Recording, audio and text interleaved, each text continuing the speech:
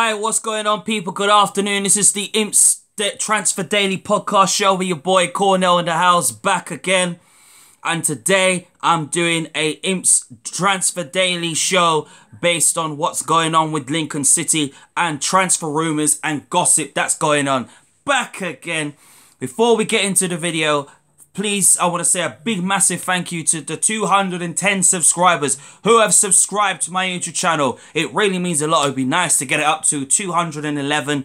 It would be very appreciated. So drop a like on the description and also leave a comment down below and tell me your thoughts about what I'm about to reveal. So without further ado, let's get on with the Imps Transfer Daily podcast show. Back again. So it has been agreed Edun is going to be leaving Lincoln City Football Club. The fee has been agreed from Blackburn Rovers, a 500k offer has been laid on the table for Edun. Obviously, it's very disappointing to see Edun leave Lincoln City. He's been our best player since Michael Appleton bought him when Appleton first came to the club in January. It was disappointing. It's disappointing to see him go because obviously he's been one hell of a player for us, Lincoln City, and obviously I'm devastated to see him go. He's one of my favourites. I liked everything about him because he was just fantastic in midfield. Linked up well with the likes of Jack Payne and Brigcutt and so on, and George Grant in the midfield 2 seasons ago, and then last season, of course. He was moved from midfield to left back. Obviously, he leads the stats with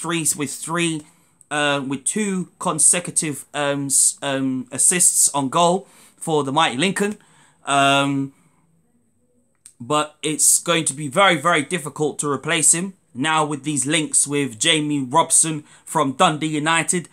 What will Jamie? I mean, despite that, we've got two left backs of Melbourne and Bramall in that position, I still think a replacement is ideal. But as I always said, you have to trust Michael Appleton on this. The recruitment is to get a replacement for him, and Michael Appleton did say if Edun does leave Lincoln City, which it's now likely he is because rumours are true, according to the sources from Twitter, Pete O'Rourke has come out with it and said that Blackburn has agreed a 500k offer for Edun to go to Blackburn. Sorry.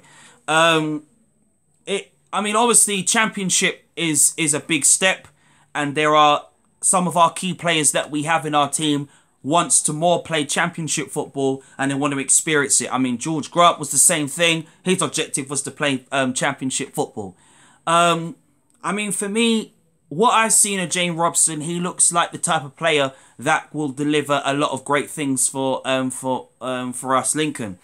But I mean, it looks likely that Michael Appleton will go for Jamie Robson as Edun's replacement, and this will free up the funds as well to get a winger and to get a striker who can get us the goals. And as Michael Appleton said, he doesn't want to buy you don't want to buy any player and then they're not a regular starter and then he's got to keep them on the bench. He wants to buy quality players who are going to produce, who's going to challenge the first 11 of Lincoln City.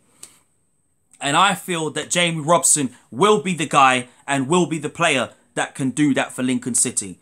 Absolutely gutted to see Edun leave, but you know, it's one of those things. When they've got an objective to play Championship football, you can't stop them. And with the offer as well, the only one we don't know exactly. We don't know if Scully's going to go as well. He's been linked to leave as well. Luton and Cardiff have been linked with him. So it'll be very interesting to see who else goes out. Who else leaves Lincoln City. But unfortunately, that is the renouncement for Lincoln City, that Edun is leaving Lincoln City and will be going to Blackburn Rovers on a 500k offer.